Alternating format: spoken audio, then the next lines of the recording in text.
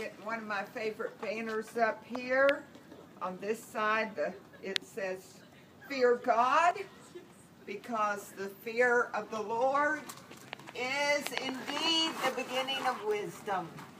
And there is no fear of God here at the University of Central Arkansas. So we're here to tell them that God is a holy God and they need to fear Him. And the other side is, "Ask me why you deserve hell."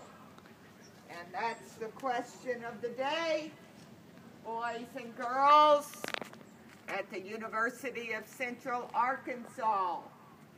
Ask me why you deserve hell. Think about it. Thine eyes shall behold strange women. You know, and she wanted to have an open mind. She's a great lady. Chapter 3, verses 14 and 15. God Almighty. And because of that, we all deserve hell. Okay, if you are a high school student, do not enroll in this hellhole. This is a whore house. Girls, you're daddy's princess.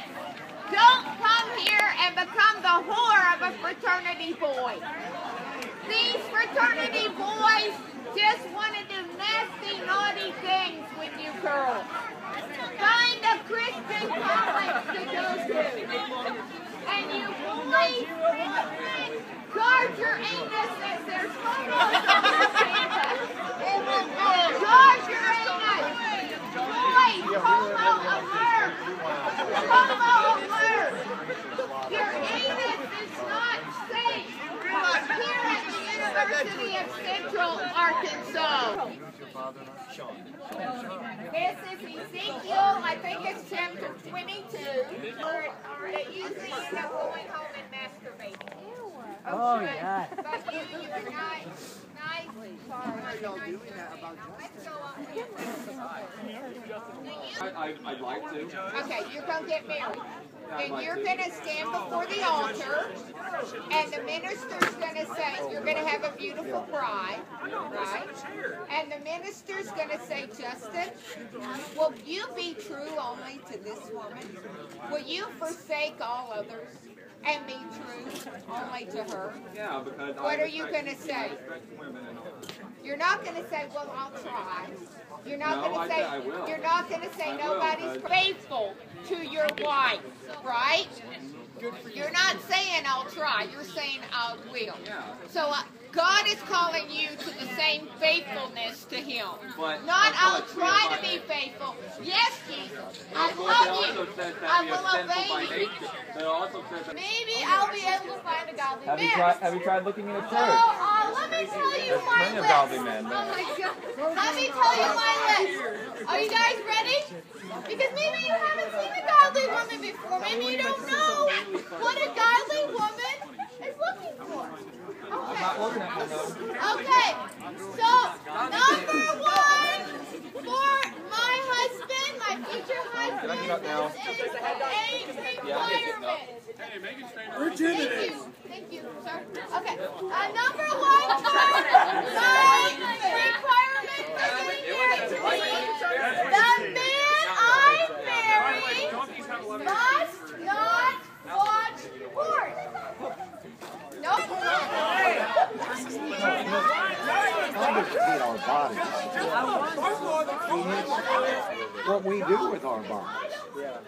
You know, when it's sinful. That we're using the body that God gave us that really doesn't belong to Him. That doesn't belong to Him. That we're using it selfishly instead of benevolently, lovingly. That's what He hates. We're abusing this wonderful gift of life. And I used to get down and dirty, but so hard it goes.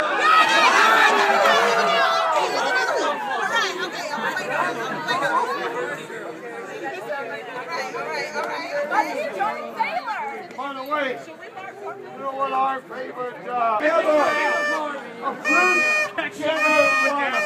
Look, if I want to help, I'm getting on that damn road. Our Lord, everybody. Amen. Our Lord, your Lord, your Lord, our Lord. One God, one mediator between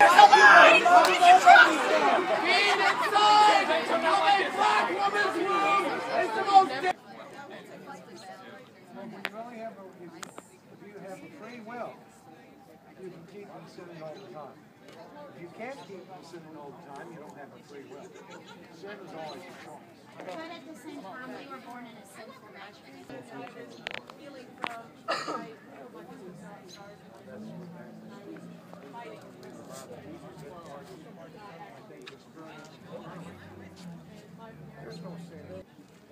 This was a good ending of the day because I had a stage 5 crowd.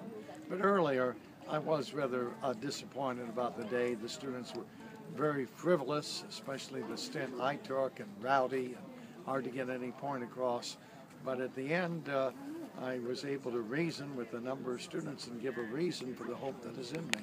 So it ended on a very successful note. Yeah, so I had a really great day today. They seemed really calm at the end of the day. Towards the middle of the day, I was talking to some Chi Alpha, the Chi Alpha group, and they asked me my testimony, so I was able to share my entire testimony. And I said, do you know why I was so wimpy, why I couldn't share the gospel? And like, they had no answer, like, no, why? And I said, it's because we had sin in our life. And then someone read the 1 John 1:8 and the Romans 7, and I'm like, you guys are defending sin, that's disgusting. So then they all kind of scattered, and they couldn't handle, and I said, God will say, depart from me, you worker of iniquity, into everlasting fire. That's what I told them at the very end. But at the very end of the meeting in the little chapel that I was speaking at, and then at the very end of the day, I said, are any of you from divorced families? There's this little group of people. And yeah, they all came over to me and said, yeah, my mom's divorced, the one dressed immodestly. And then we got talking about suicide, and one of the girls had committed suicide several times and was in a really abusive relationship where her boyfriend would say God doesn't exist, and every time he said that, he would hit her hand, and she was cutting herself, so it would reopen the wounds.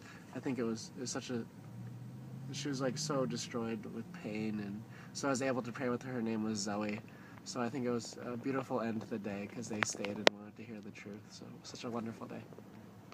Yeah, so the Chi Alpha leader I was talking to at the middle of the day, I went into the little church and I talked to him, and he said, I said, if you're encouraging any of these students, to sin, or like that you can't be free from your sin, it'd be better if a millstone was tied around your neck and thrown into the sea. And he looked straight at me and said, tie the millstone around my neck.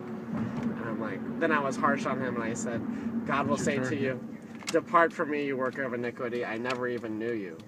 So that's what I said to him.